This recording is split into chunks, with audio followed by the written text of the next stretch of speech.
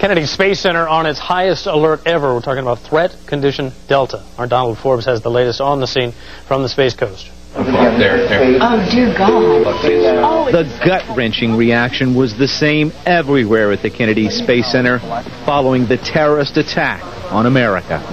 Almost immediately, security forces took action, stopping and checking all incoming vehicles and personnel. Within hours, the threat condition went from Bravo to Delta, the highest level of security.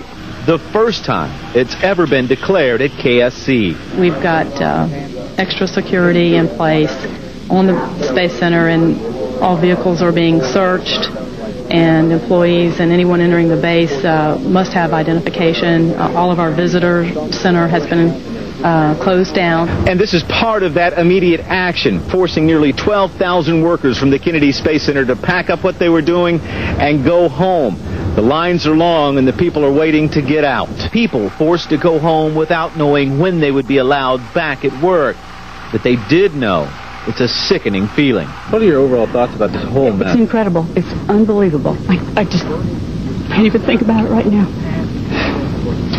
Tough to talk about. It is. It's a lot of folks.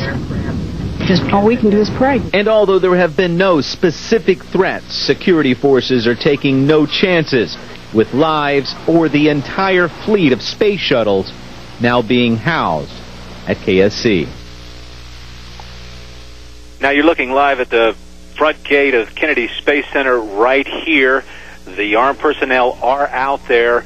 They are stopping anyone from coming in, and anyone that leaves is not allowed back in. Employees should take note. At the Kennedy Space Center, there are some 12,000 plus employees.